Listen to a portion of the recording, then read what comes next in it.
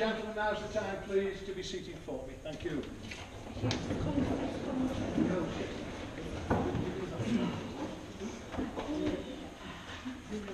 We've got the right one here. Is this it, by the way? We've got the right one. Well, ladies and gentlemen, hello, good afternoon, one and all. It's nearly good evening. Anyway, good afternoon, one and all, and welcome to the Staffordshire Norlands, to the Ashes, where we're all gathered here this afternoon to witness to celebrate the marriage of Frankie and Tom. Well, my name is Ken Hodley, my colleague Jane Bath. It's our privilege and our pleasure today to be conducting your ceremony here on quite a nice late September afternoon. So first of all, a kind of official welcome to you both on this your special day as you begin your life's journey together as husband and wife. We're certain today it's going to be a happy and a memorable one for you both, a day that you'll always wish to recall with much pleasure in the years to come. And also a warm welcome to all your patient family friends who are gathered here this afternoon to witness this public, I know not blame you, not blaming folks, to witness this public declaration of your love and your commitment to one another. So if you're all ready, then we'll begin. And it's my official duty to say that this place in which we are now met, it's been duly sanctioned according to the law for the celebration of marriage. We're all here this afternoon to witness the joining in matrimony of Francesca McAllister to Thomas Lyas. And if any person present knows of any lawful impediment to this marriage, then they should declare it now. So I think we'll crack on, Tom.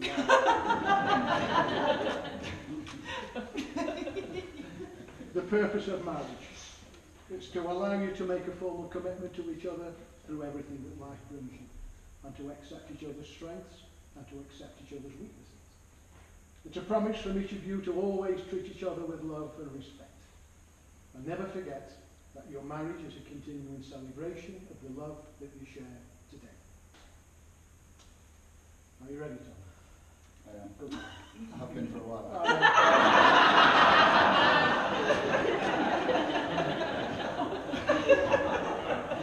I'm certainly glad you said that.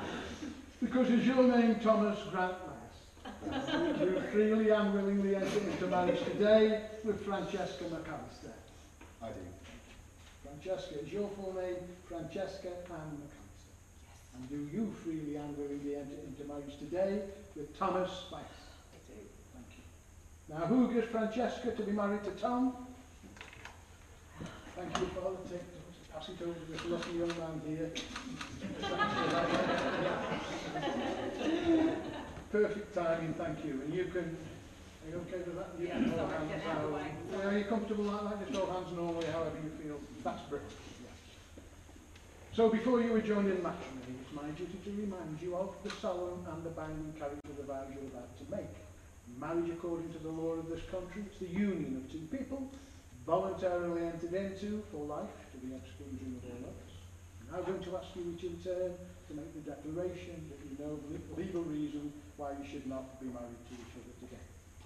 So it's you first, Tom, I'd like you to repeat these words after me in a loud and clear voice. I do solemnly declare. I do solemnly declare That I know not. that I know not Of any lawful impediment. of any lawful impediment Why I, Thomas Lyas, why I, Thomas Lyas, may not be joined in matrimony may not be joined in matrimony to Francesca McAllister. to Francesca McAllister. Now it's your turn, Frankie. You ready? I do solemnly declare I do solemnly declare that I know not that I know not of any lawful impediment of any lawful impediment why I, Francesca McAllister, why I, Francesca McAllister, may not be joined in matrimony may not be joined in matrimony to Thomas Lyas. to Thomas Lyas. Now you two can just relax and just reflect on what you've said to each other, because I'm going to invite Amanda, who's going to do a reading for us this afternoon. Amanda. I don't have to stand up on it. No, it's absolutely fine. That's fine. I'm going to do a reading. It's called A Lovely Love Story by Edward Monckton. The fierce dinosaur was trapped inside his cage of ice. Although he was cold, he was happy in there. It was, after all, his cage. Then came along the lovely other dinosaur. The lovely other dinosaur melted the dinosaur's cage with kind words and loving thoughts. I like this dinosaur, thought the lovely other dinosaur. Although he is fierce, he is also tender and he is funny. He is also quite clever, though I will not tell him this for now. I like this lovely other dinosaur, thought the dinosaur.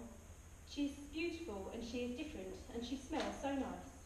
She is also a free spirit, which is a quality I much admire in a dinosaur. But he can be so distant and so peculiar at times, thought the lovely other dinosaur. He's also overly fond of trains.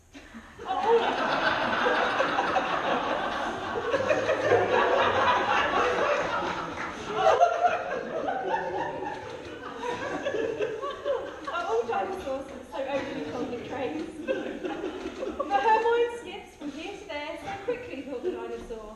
She's also uncommonly keen on shopping. Are all lovely other dinosaurs so uncommonly keen on shopping? I will forgive his peculiarity and his concern for things, thought the lovely other dinosaur, for they are part of what makes him a richly charactered individual. And I will forgive her skipping mine and for her fondness for shopping, thought the dinosaur, for she fills our lives with beautiful thoughts and wonderful surprises. Besides, I'm not unkeen on shopping either. Now the dinosaur and the lovely other dinosaur are old. Look at them. Together they stand on the hill, telling each other stories and feeling the warmth of the sun on their backs. And that, my friends, is how it is with love. Let us all be dinosaurs and lovely other dinosaurs together, for the sun is warm and the world is a beautiful place. Hey, that's right.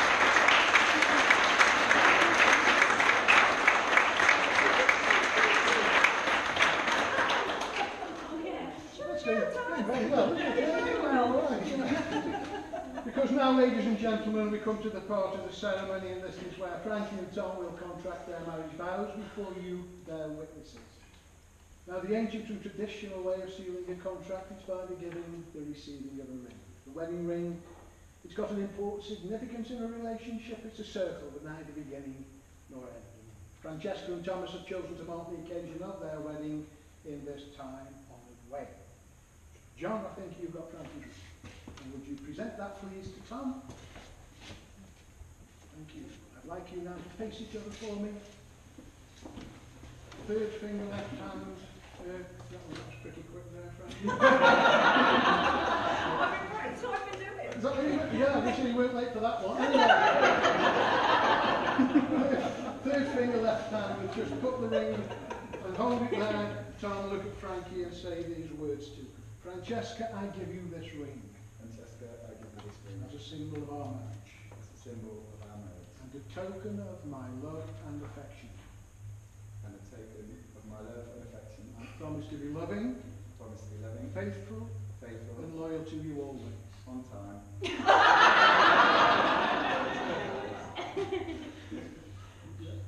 Don't forget the loyal bit there. And loyal to you always. Loyal to you always. And I call upon And I call upon these persons here present these persons here present to witness that I, Tom, to witness that I, Tom, do take you, Frankie, do take you, to Frankie, be my lawful wedded wife. to be my lawful wedded wife.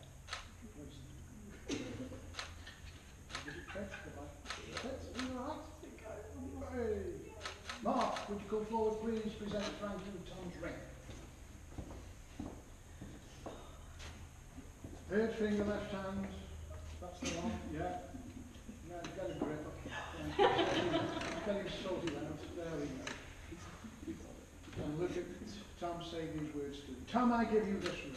Tom, I give you this ring. It's a symbol of our marriage. It's a symbol of our marriage. It's a token of my love and affection. And a token of my love and affection. I promise to be loving, Promise to be loving, faithful, and faithful, loyal to you always. on time and loyal to you always. And I call upon And I call upon these persons here present these persons here present to witness that I, Frankie, to witness that I, do Frankie, take you, Tom, to take you, Tom, to be my lawful wedded husband. to be my lawful wedded husband. Okay.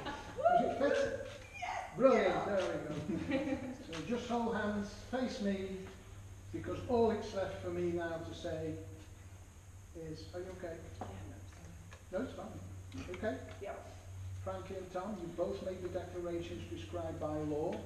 You made a solemn and a binding contract with each other in the presence of your family, your friends, your witnesses you've gathered here this afternoon.